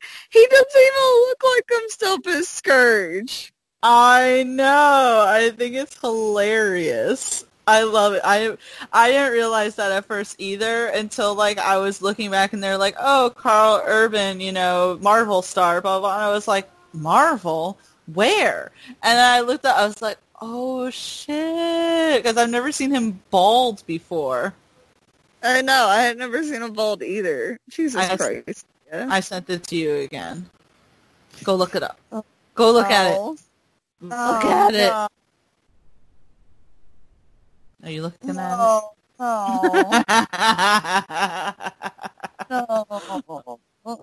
He's like, that's like a dollar store version of him. Oh my god. I refuse to believe. Alright, well, we got one more on this list, and I think it's been a great list of the top 10 most destructive superheroes, and we'll go through the list before we get to the number one. We have Tony Stark, the Punisher, A-Train, Hulk, Professor X, Scarlet Witch, Batman, Phoenix, Homelander, and I'm going to take the number one. I feel like my pick is kind of bouncing off of yours a little, because they're essentially, like, you know, one is supposed to be a spoof of the other, and so I'm picking Superman. Yeah. I feel like in all capacities of Superman, he is pretty freaking destructive when you have... So anything that Homelander is, Superman is, you know, Man of Steel, strong as shit, freaking bulletproof, laser eyes, can fly, can see through walls, all of that shit. A tornado. Yeah. Breath. Yeah. Exactly. Like, the amount of shit that he is able to do that we've seen in comic book form, animated form, live action form is insane. I mean, he can literally... Think about it. Okay, I don't remember which movie it was, but it was a bit of an older movie. I think it was like a Christopher Reeves movie. But he was literally able to turn time around by spinning the earth. By spinning the earth, he was able to... that. Yeah, that's insane. And we've always seen how powerful he is. We've always seen how destructive he is. But I'm even going to take it into a, say, live-action capacity of the Zack Snyder universe. Even in the first Man of Steel, taking down Zod, I mean, he freaking snaps his neck, which, you know, I'll reserve my criticism, I guess, of that. But, you know, is still able to do it. And even though I hate Batman versus Superman, he is essentially destroying an entire city, which is the cause of why Batman hates Superman. And your man, girl, you scoot. My scoot. And even in the god-awful Justice League, he takes on the entire Justice League. And pretty much I feel like if this was a, like, darker version of the movie, he could have killed them easily, which would have kind of been entertaining. I'm just saying. But I still haven't finished it. Yeah, well, it was terrible. There's nothing that you missed. But Superman, to me, again, anything that we talked about, like with Homelander that he can do, Superman can do as well. The shit that he is able to do with his powers, like he could easily destroy. And I think that was something that was posed in one of the movies, like what happens if he just decided that he didn't like us anymore? And it's like he could destroy the entire planet, and with little to no effort as well. He is literally like the strongest individual, and he's kind of like very OP. His only thing is the kryptonite. But if it's not for the kryptonite, what is hurting him? As you said, you couldn't even perform surgery on him to get the freaking kryptonite bullet out. Which, by the way, reminds me of the first season of Luke Cage, when Luke Cage got shot by one of those like alien-made freaking bullets. Yeah. The Chitauri bullets, and they couldn't even really perform surgery on him because his skin was too strong. They had to do all this other crazy shit. But yeah, so Superman is going to be my number one. No, I like that one, especially because you saw what happened with Scoot, that he ended up getting, he got paralyzed from that, didn't he? His character in the movie? They had to cut his legs off. Yeah. But, like, what gets me is, so you have that he snapped Zod's neck because he was going to laser that whole family that was, like, in the corner. Was it, like, a museum or something? Enough that it was that thing. Yeah, it was something. I can't remember. And then, but yeah, the destructive force, if necessary, like the Justice League was no match for him. Like, nothing at all. And you think about, like, you know what kills me, too? Something I don't like is when they do, like, oh, who'd be faster, the Flash or Superman? Yeah. You can't let Superman always be, like, the one all be all. You know, like, oh, the speed thing is Flash's thing, right? You can't just have where Superman can outrun him or outfly him. I don't like that. But in some instances, they make it where Superman wins. I don't like it. Well, yeah, I mean, you are right, because it's like, you know, the Flash's thing is being the fastest man alive. Like, what do they need the Flash for if they have Superman who can run equally as fast? I will say, though, as shitty as Justice League was, I do think that it was a pretty cool scene where they're all getting on him after he, like, got resurrected, and you know, the Flash is trying to get around him because he's so fast, and you see the Superman, like, turning his head to look at Flash because it's like he can see how fast he's going. So it's like, okay, if this was a better movie and you had a better Flash, like, I could dig that. But, because that's my thing.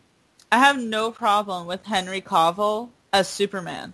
I love Henry Cavill. Like, him. Yeah, he has the jawline for it. Him in Mission Impossible and him in The Witcher is like sex. Oh my gosh. The obsession begins. I've been obsessed with Henry Cavill. Like, his Superman deserves a better quality of movie. Like, and he wants to still play Superman, so I'm like, get a better director, get a better direction, and freaking put him back in the suit. But I just the entire like thing. The Fantastic Four already got 2 do-overs. You can do over DC. I think they pretty much are. I mean, besides Wonder Woman and Aquaman, you don't really, and like Suicide Squad, but even them are like revamping themselves. Besides that, you really don't have. Get a different. What'd you say? I hate the Flash. I hate the Flash. I tell this all the time to Juwan, and I think I'm starting to get him to see eye to eye with me on it, because there's been so much like controversy behind the Flash movie that it's just like, at this point, what the hell? You know who Juwan suggested as a Flash, and I kind of agree with him? Who? The guy who plays Huey from The Boys. See, he would be good. He would be good. I also like the guy from Shameless, the redhead that plays the Joker. Oh, yeah, he would be good. Cameron. Yeah, he would be a good, like, Barry Allen. Oh, I like that. See, so if you want to do, like, a Barry Allen, you could get him. Yeah. Yeah, like, I think he would be great. Yeah, anything is better than Ezra Miller. I don't care how that sounds. I do not like Ezra Miller as Barry Allen. He is not Barry Allen. And it's not... Awkwardly. He plays him like a very awkward, like, teenager. I don't think, and I'm going to say this on air, and I don't care how it sounds, Zack Snyder doesn't know how to do a character unless it's Batman or Superman. Because it's like...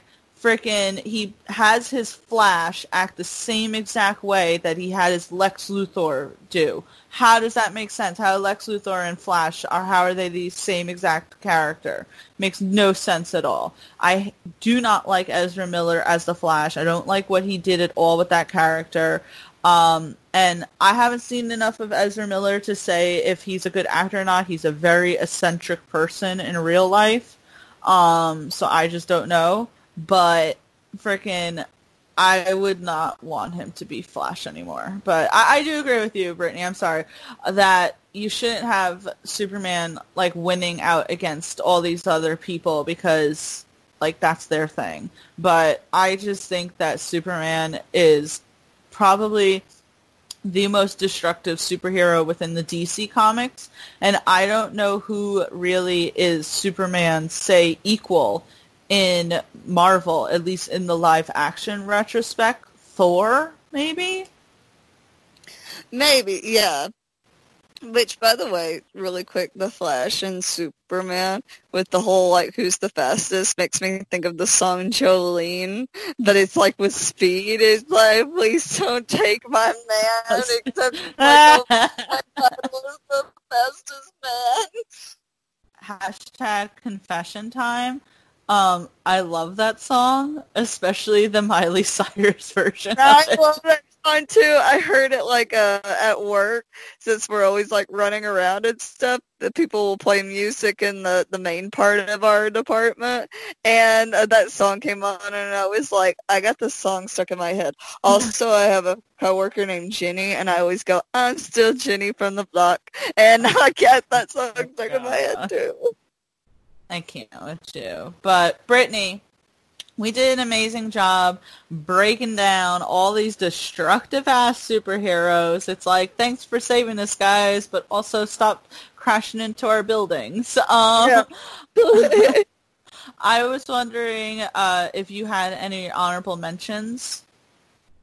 Let me see if I had anybody left on my list for... Nope, that was all of them.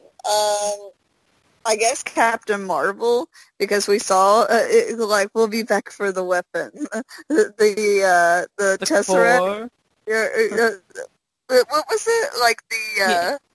He was like, the core, and he was like, the woman. But it was the Tesseract. That's what they were talking about. Saw what she did to like the ships, like the Thanos army ship. Like she just flew straight through it. She did the same thing to Ronan's ship, like, or like what did she do? Like blasted or something, and just like made eye contact with him. I was like, she's pretty OP. Like she's pretty fucking destructive. Like, especially wants to be. I had Captain Marvel on my list as well, and I was talking about that earlier today. I was like, isn't that... Because people will say, like, oh, what did Captain Marvel do in Endgame? Nothing. And I'm like, she destroyed a ship. I'm like, did anyone else destroy a ship? Because she destroyed that ship. Did anybody else do it? No, just her. Just her. Really quick, I actually also had Thor on my list. I had Wonder Woman, Venom... I also had Jessica Jones and Luke Cage because not only was Jessica Jones self-destructive, she was killing like everyone in season 2. So I'm like, that's pretty destructive. But yeah, so I think we did a great job with this list. I actually really loved it. I had a fantastic time.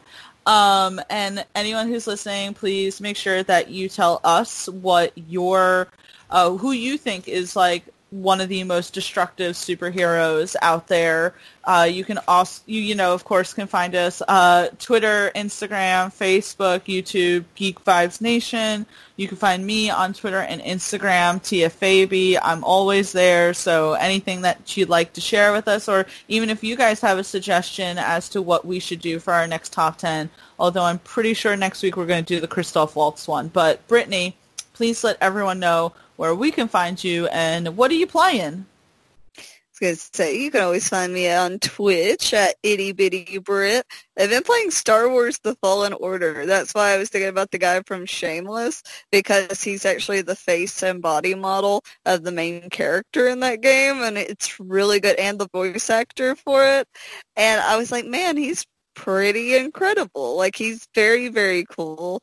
But I've been doing that. I played some Sea of Thieves the other day. I got bullied by my crewmates. I still refuse to believe that I am not the captain. I am the captain of that ship. You can find me at Twitter at IttyBittyBrit0. I do run a lot of polls there to figure out what I'm going to play next, or just like general little perler art that I've been making. But yeah, we have a great time there with the Itty Bitty Britty Committee, which please try to say that 5 times fast. It is impossible. But yeah, that's where you can find me. Itty Bitty Britty. No, I can't even say it once. Itty Bitty Britty Committee. But yes, please everyone make sure that you check that out. I like the guy Cameron. I never got to watch Gotham, but I saw kind of like clips and shit of his Joker, and I thought that he did a really good job with it. That was impressive, and he's a young actor, so it is cool that he is so wildly talented for being so young, and I think that if we wanted to get a Barry Allen, he could probably do it, so I 100% support that. But yes, everyone, thank you so much for checking out our top 10. As always, we appreciate it, and we will be back next weekend to give you more awesome goodness, if that makes sense. So, Brittany, thank you again for joining me, and I hope everyone has a great rest of your day. Have a good day.